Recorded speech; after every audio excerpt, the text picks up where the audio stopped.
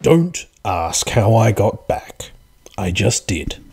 Suffice to say that work frowns upon management material that uses electrodes to gain client information, especially when you do it to the boss's in-laws. That's his entertainment.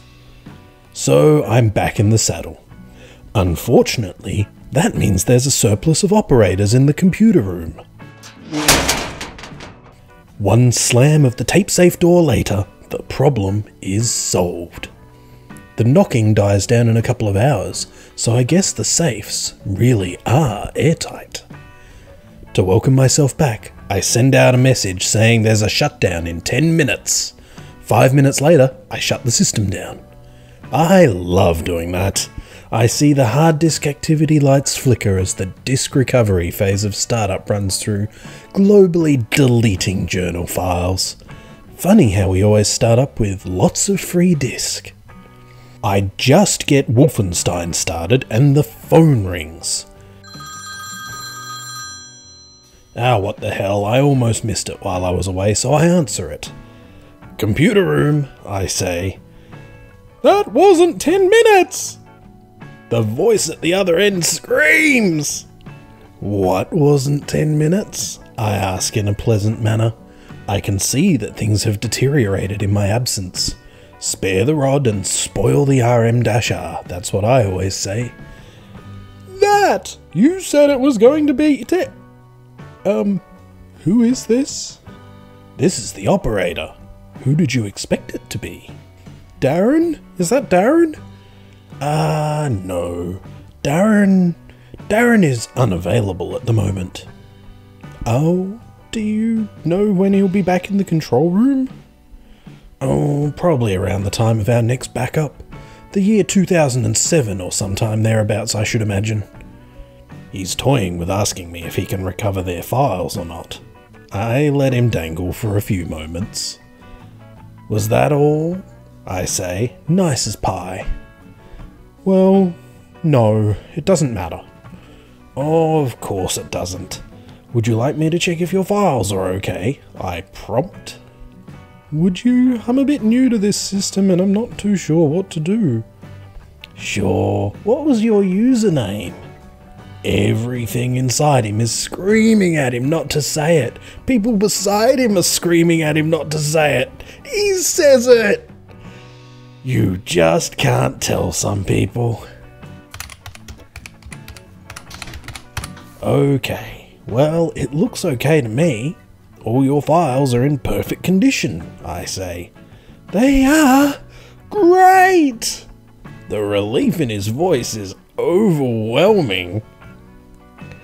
Yep, both your X defaults and your new SRC file are okay.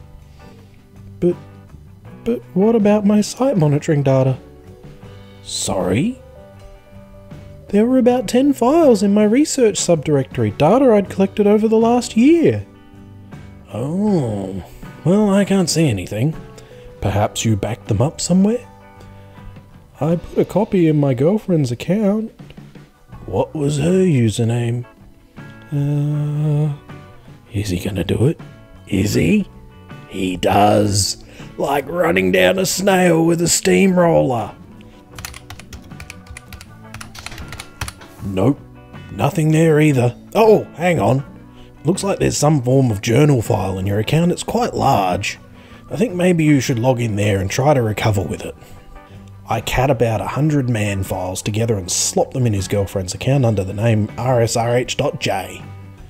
How do I do that? Okay, can you log in yet? Yeah, I think so. Okay, I'm logged in. Okay, you need to run the file through the mailer to clear the 8th bit. Otherwise, the journal recovery will probably choke with an instruction error. Dummy mode on. Oh, how do I do that? Well, you have to type in mail root less than rsrch.j. Okay. Hang on. You have to type it with your nose. Why? I flip the excuse card till something appropriate props up. Hardware stress fractures. Well, it's got to do with hardware stress fractures. You probably type too hard with your fingers, which upsets the internals of the keyboard. It's got to do with dry joints and electromagnetic inductance. Dummy mode irrevocably on. Oh, okay. Now, you've got to type it in 20 times. Sure, okay. He hangs up. I ring campus security.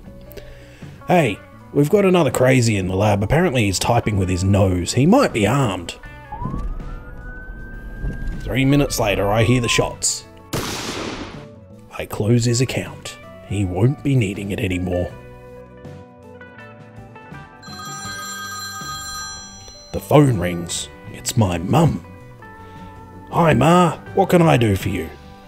Simon, I've got a problem at work. The floppy disk with all my personal stuff on it is failing, I think. Oh, okay. Well, have you got any nail polish remover and some cotton wool buds? Yes. Okay. Take your disc out and clean that brown stuff off the inside of the disc. That's what gets the heads dirty. You should just have a nice clean plastic disc when you're cleaned it completely.